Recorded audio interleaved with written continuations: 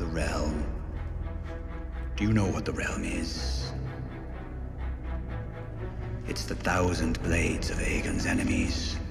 A story we agreed to tell each other over and over till we forget that it's a lie. What's up, ladies and gentlemen? Welcome back for another Game of Thrones and House of the Dragon update video. In this video, we will be discussing some of the recent news surrounding HBO's new Game of Thrones series, House of the Dragon. As I'm sure most of you already know, HBO has renewed House of the Dragon for its second season already.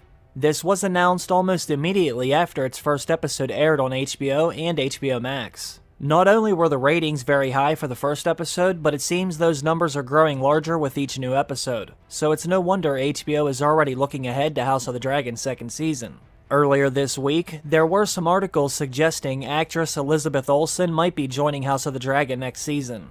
As of right now, most fans know her for her work under Marvel's giant umbrella, but I actually know her from a little movie named Wind River. According to an article from winteriscoming.net, the gossip started when the website Giant Freakin' Robot ran a story stating that Marvel star Elizabeth Olsen is in early discussions with HBO to join House of the Dragon's second season. Now, this website doesn't cite a reliable source such as Variety or Entertainment Weekly, sites who are known for often breaking this kind of news, but instead, they mention that this information is from one of their own inside sources. As of right now, HBO hasn't confirmed any of this. A lot of the fans on social media has run with the story without it being confirmed by the actress herself. We wouldn't be so fast to believe it.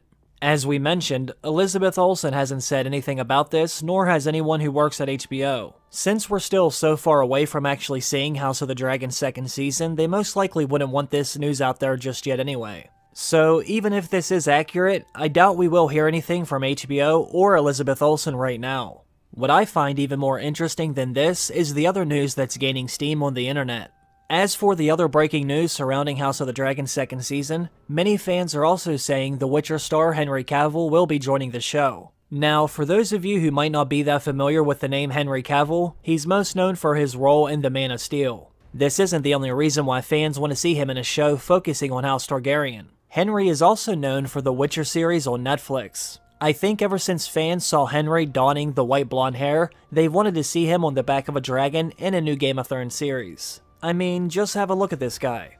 Now, I love Matt Smith as much as the next fan, but when I think of Daemon Targaryen, I think of someone like this. His damn jawline looks like it's made out of stone.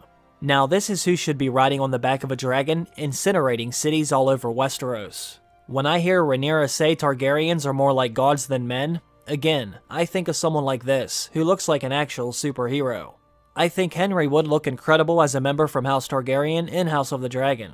Now, the only issue is, I don't know who he would be. HBO has already found actors for Viserys, Daemon, Aegon, Aemond One-Eye, and many other Targaryens who were alive during the Dance of the Dragons. If they did bring Henry into the show, I'm not exactly sure what house he would be from. Again, none of this is confirmed anyway, but it's always fun to speculate about these things. Now, in other recent news, actress Natalie Emmanuel, who was Missandei on Game of Thrones, had something to say about House of the Dragon. I know a lot of you like hearing whenever the Game of Thrones actors have something to say about the new show. Have you shot your final scenes yet, and are you happy with how things ended? Yes. She didn't say yes. You didn't say yes. Best season ever!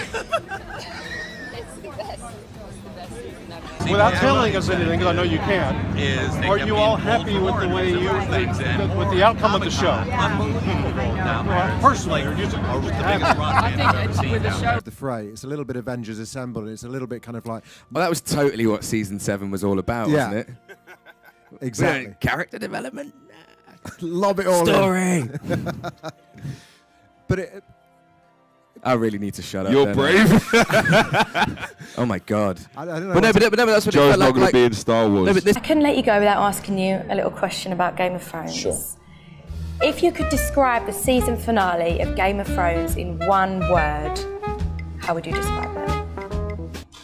Disappointing.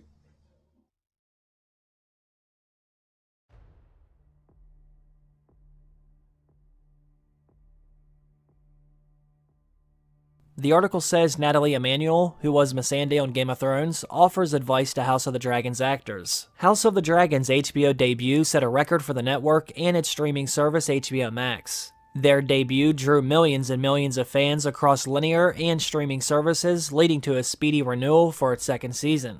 While the series may have a long way to go before matching the legacy of Game of Thrones, which essentially dominated conversations around television and pop culture in its later years, this great start indicates the drama could grow into a juggernaut of its own. That would launch many of the House of the Dragon's actors into a higher level of fame, leading to more opportunities and a more fervent fan base. That could be a lot to adjust to, since for some of the cast, this will mark their first roles on such a global scale. Emanuel, who was in Game of Thrones for most of its run, starring as Missandei from Season 3 until the final season, was asked by The Hollywood Reporter what advice she'd give to House of the Dragon's ensemble. The actress says she hopes that the new show is a big success, and stresses the importance of the cast sticking together as a way of dealing with their newfound fame. In a statement down below, she said, "I'm sure they already know, but this fan base, phew. They are passionate, and they are amazing. And who knows how this series will be received, but I hope it's a huge success. And if it is, it's an experience, and it will be an adjustment for sure. If you're not used to that level of attention or recognition, it's definitely something. So I guess my advice would be just to enjoy it and look to each other. It was really important that we, as a group, went through all of that together and held each other down. And we, as fans, should note that, for as much controversy as the Game of Thrones finale generated, the actors and actresses was mostly skilled at keeping the focus on the storylines and the characters. Now, the fans could disagree vehemently about the storytelling decisions, and they often did, but the focus remained largely on the expansive, adapted world of George R. R. Martin's novels. While it's still early yet, House of the Dragon's ensemble has a good example to follow. Let me know what all of you think about this down below. How many of you would actually like to see Elizabeth Olsen or Henry Cavill on the show next season? Do any of you actually think they would be a good fit? And if so, what character should they fill? I'm wondering what all of you think.